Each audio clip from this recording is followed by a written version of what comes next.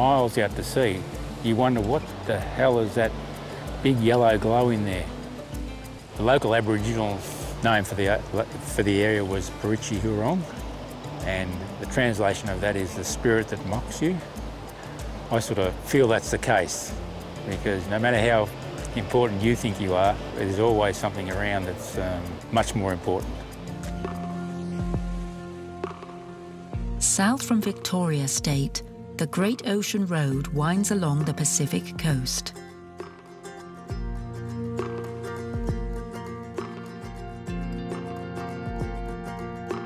It offers a spectacular scenery featuring crystal clear water bordered by a stripe of spotless sand. At the end of Australia's most beautiful road, the ocean swell comes crashing down against high limestone cliffs. The 12 Apostles, gigantic pillars of stone, rise above the sea in Port Campbell's National Park.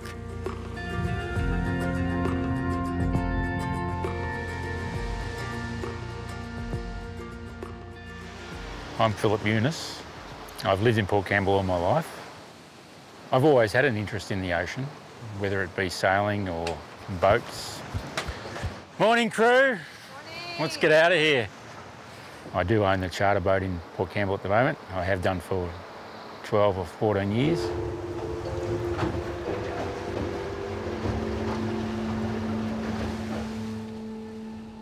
So the best way to see the 12 Apostles and the Lockhart Gorge precinct is by boat. It is an experience that's unique.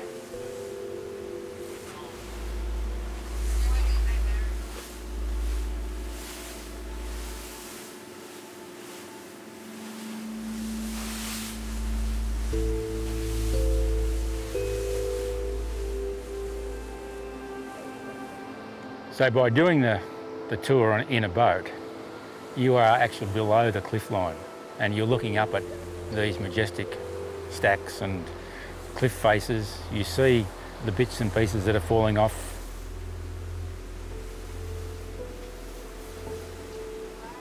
As we're going in and around the cliffs, the perspective, the views change dramatically. You see the Apostles stacks appearing over and from behind the other one. It's all a new experience as we travel along. That's what makes it a memorable trip.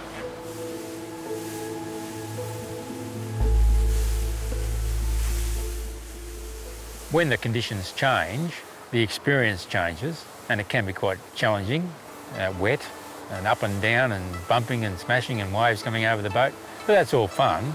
There's nothing dangerous about it. It just adds to the experience. And the end of it, it's the experience that matters. Okay, crew, I think it's time for us to be heading back. We've got a front coming in here. It's going to be wet and windy, so just hang on. Just make sure everyone's hanging on. Southern Ocean we're dealing with. It's not a lake, it's one big swell generator, and it can come anytime.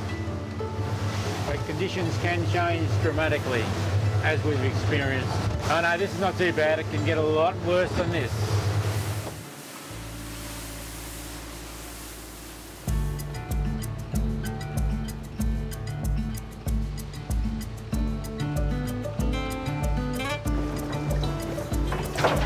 Righto, you got your...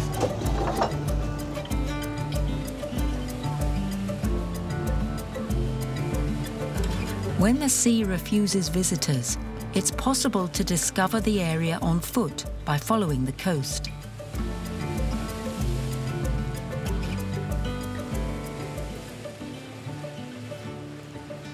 What we're looking at when we go out there is limestone cliffs. The limestone was laid down under the seafloor 30 million years ago. It's a special place for me. When this is calm, on a calm day, there's little rock pools all through here. And this is actually where I learnt to swim as a, I don't know how tired. Mum used to bring us down here as kids. Obviously not today, there's no swimming today. It's quite dangerous when it gets like this. We have to remember that 10,000 years ago, the coastline was 2 to 4 kilometres out to sea from where it is now. The limestone, sheer cliffs, freshwater again plays a big part in that, because as the water runs over the edge of the cliff, It finds a crack, seeps into the crack, dissolves the limestone, and you get what they call slab erosion. So the obvious ones are the wind and the waves are causing erosion, but the more subtle one and a big influence is fresh water, which dissolves limestone. And as the waves wrap around a point, they change direction, and they'll, down the headland, they'll gouge out the limestone where it's softer, eventually forming an archway. Then over another period of time, the archway falls in and you're left with this stack that's, as we've got out at the 12 Apostles. That's Elephant Rock. You see there's an archway through there. There used to be an archway down onto this little stump down the bottom here with another tunnel through. I think it fell down the archway in about 1943 or something. I know in my lifetime I've seen 3 or 4 stacks fall over, but I've also seen 3 or 4 stacks made from different caves from the erosion process. Yeah, it is a dynamic coastline changing all the time. It could be in 10 minutes, it could be in 10 years or 100 years, we don't know. But I do know that it's going to fall off. The cliffs are yellow. When the sun shines on them, that yellow is spectacular. In the morning it's one colour, in the afternoon it's a different colour. Miles out to sea, you wonder what the hell is that big yellow glow in there.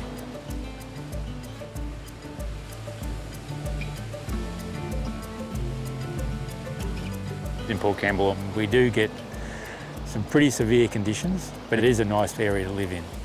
The local Aboriginal name for the area was Parichi Hurong, and the translation of that is the spirit that mocks you.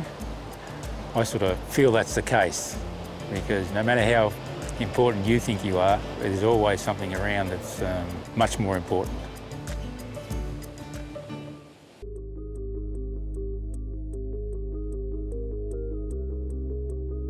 Smaller than Ireland, Tasmania is a wild island that belongs to Australia. Before European colonisation, Tasmania was but a huge forest. At the end of the 18th century, England forced colonisation by deporting thousands of convicts. They were to build Australia and would, at the same time, make some room in the English prisons.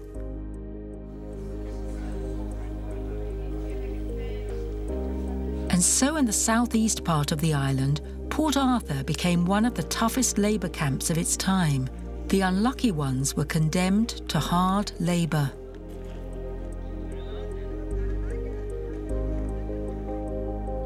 The situation worsened when a new prison system was implemented: full sensory deprivation.